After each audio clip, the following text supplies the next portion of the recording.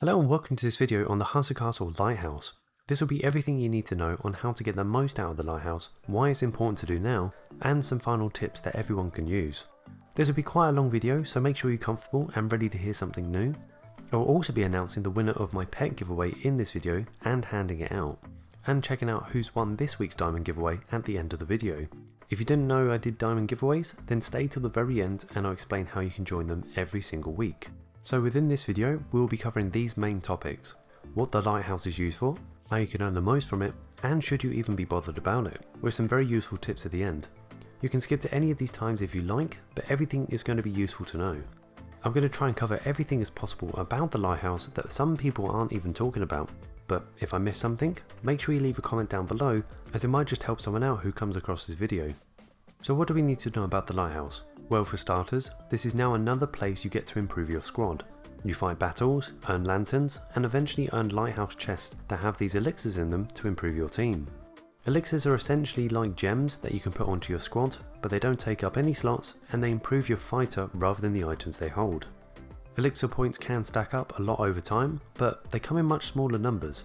For example, I've already added 2,200 health points to my Darkula, but I can add another 3,000 points on top of that already. So this will take a lot of time and effort, but it will certainly be worth it in the long run. Elixirs come in a standard range you can expect just like items, from grey commons, green uncommons, all the way up into ancients. And the standard way of earning these elixirs will be earning them through the lighthouse chest in the top right. You can earn a chest or chests after every 200 points, and from what I can tell you can do this endlessly. Depending on your throne room level, the chests you receive will be of a lower quality and sometimes less quantity too. So the more diamonds you have, the more you can earn in one day. The only unfortunate thing is that it will reset daily. So if you're close to the next chest, it could be worth spending some diamonds just to reset your energy to earn the next chest. And don't worry, anything you don't collect from the lighthouse after the time is reset, you'll see it will be sent in the mail to you, so you don't need to worry about losing them. So how can we earn as many chests as possible? Well, you're given 5 people to fight, and you will always be given 1 easy person and 1 hard person to fight. The rest will be around your squad power. Depending on the squad power of the people you're fighting compared to your own, is how many lanterns you can earn per fight. Now, you can actually trick the system here. You can remove a couple of your fighters to improve the lanterns you can get back, at the possible cost of losing of course, but I thought this was worth mentioning as it might work for some people. This could earn you more in the long run if done properly, but that's up to you on how you do this. I would just recommend that you only do it on the weakest person, but again that's up to you. You also earn bonus rewards for winning 3 total fights and then 5 total fights. You obviously earn way more for completing all 5 fights, but sometimes that's not always possible. If you think you can beat everyone, or are happy to reset what you have after 3 fights, you can press the update button to reset all 5 people. Just bear in mind, this will also reset your 3 or 5 total fight bonuses, as it only applies to the people on that page. What I would recommend to people would be to do the 3 weakest people you can fight, and then if you win those, then attack the strongest person. Because if you lose against the strongest, you might as well have not fought the 4th person anyway, and you could have saved the extra energy onto the next page. And this way you can still get at least your 3 total wins for the extra bonus. Now I will have tips later on on how you can win more of your fights and be better prepared for it, but for now, if you're liking the video, make sure you leave a like to show me that you're enjoying it, and get subscribed for the next video I do, which is planning on being a very big one that everyone can benefit from and you won't want to miss it. And separately, if you're interested in being able to also stream and record the latest games like I do, I have some links to all the gear that I use down below that will help you in your journey, and it's up to you if you want to check them out. So back to the video. Apart from the daily system, what's the ranking system all about? Well, it's got the core functionality of how you earn lanterns as normal, but then it puts them on a leaderboard between you and 9 other people. This basically guarantees you a chest, but I'm sure in the future that they will add more people to the leaderboards per ranking session to make it more competitive. And in general, the bottom chest isn't something you want to be aiming for. These chests from 6th place and above will certainly earn you way more elixirs than you could be earning throughout the day just on these normal chests in the top right. So I'd always make sure that you can at least get 6th place or above whenever this comes around. If you do get the chance, always push yourself to make top 3, because every chest you go up from can earn you some serious amount of elixirs just by going up 1 ranking. I'm sure these chests will be different for lower throne room levels in terms of rarity, but the quantities you receive will be substantial anyway. Rankings come around every Tuesday at midnight UTC, as it says here in the top left, and it lasts 48 hours. So within these 2 days, always make sure you're about to earn what you can. On my first run I was able to earn second place with 1,878 lanterns. Now with this I didn't use any diamonds to refresh my energy or refresh my opponents, so this is what you could earn if you can just spend enough time on the game and are able to make the use of your energy when you have it. And like I said before, earning top 3 places really do earn you a hell of a lot of elixirs, so let me show you what I got from opening these chests. As you can see, there's a lot to look at, and I even got 1 ancient spell power, quite a lot of legendaries, but a lot of purples, lots of blues and green elixirs.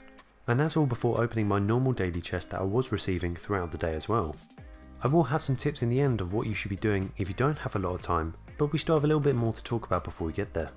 As of the time of when you're seeing this video, adding elixirs don't change your squad power. I can prove this by adding dodge to any one of my fighters, and as you can see, my fighter called Fake Tank has the number 349 at the end of his fighter's power.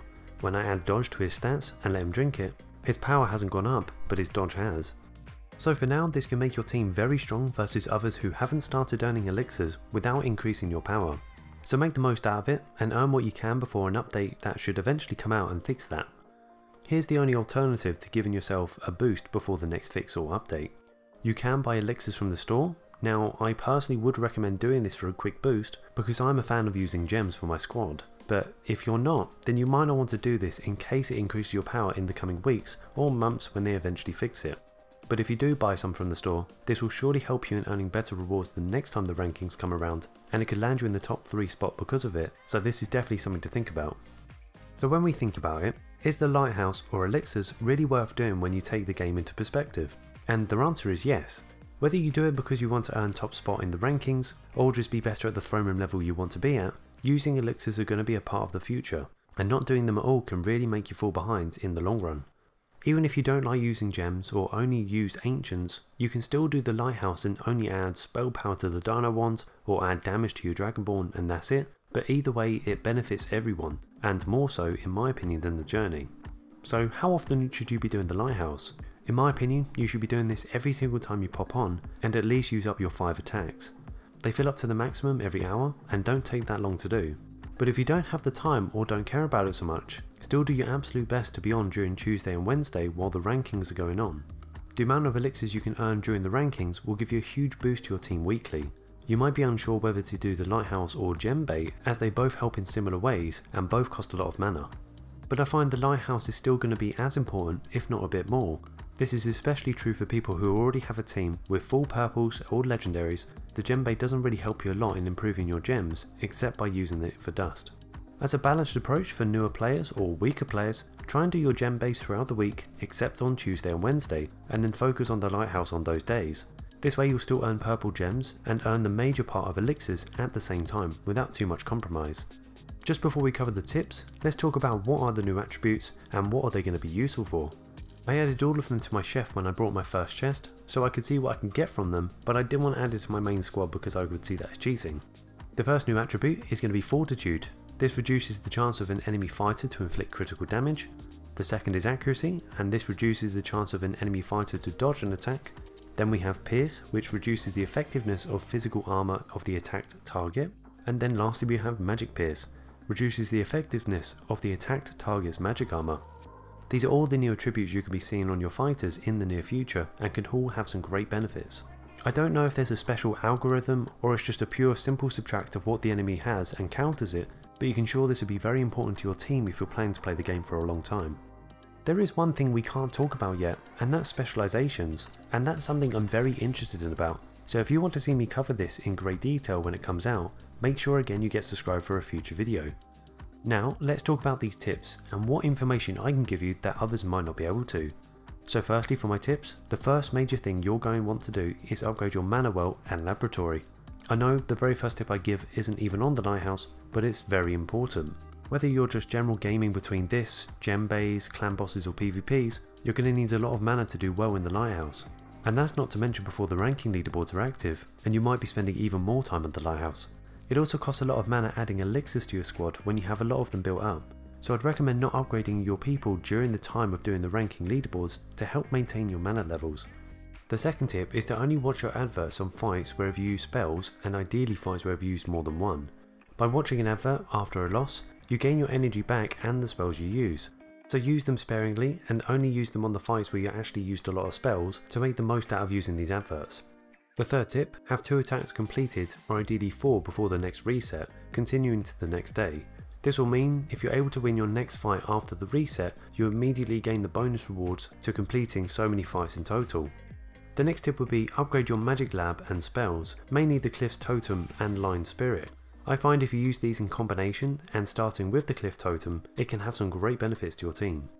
To be better at the Lighthouse, you'll also need to have a better hero.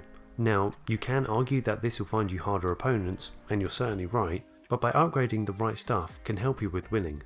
There are many different things to avoid upgrading straight away, as they don't provide much benefit to your squad and unfortunately increase your squad power. For example, Porcupine, Demolitionist and Wild Magic, to name a few. They all provide a benefit, but not as much as what others can do, so just don't focus on these weaker ones first. Another, as I've mentioned before, it can be worth spending your diamonds paying for elixirs and the store.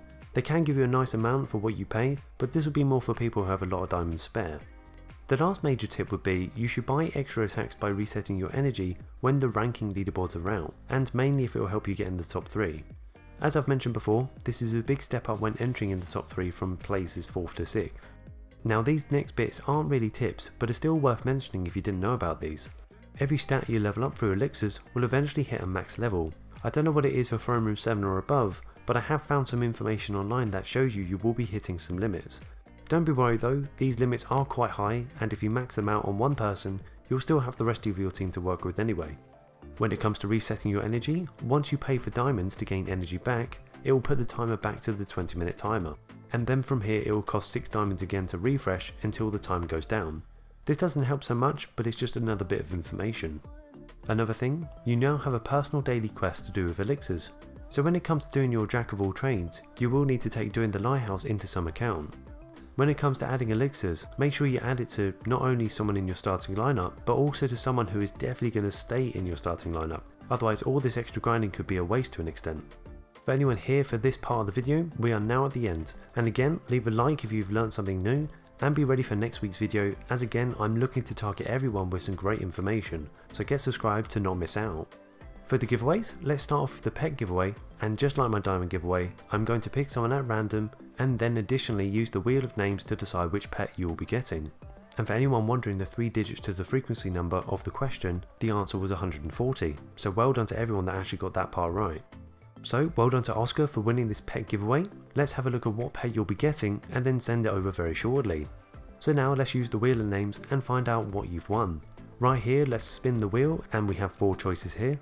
And there you go, you got the Labrador, so nicely done. I'll be sending that over to you right now. So there's your account, I hope you typed in your ID correctly because this person will be receiving the Labrador. So again, nicely done for winning, and if you want to be a part of these pet giveaways in the future, make sure you follow me over on Twitter to keep up to date on when I actually release the next one. Moving on to the diamond giveaway, for anyone new to the channel, you can enter these diamond giveaways by clicking the Gleam link in the description. All you need to do is enter your in-game ID and then that's it, you've entered. Then you have the chance of winning 250 diamonds and you can do this every single week. So let's see who won in this week's giveaway, and as normal, I'll be making sure all sensitive information is blurred out. So well done to everyone that won. The next giveaway will be live now and you can join that down below, and good luck to everyone that enters. And if you haven't already because of the giveaway, why not check out my Dying Light series I started a while back. There's plenty of great videos out there already, and once you get to the part where you see us playing together in co-op, we've become quite the handful for each other and it's going to be great fun to watch.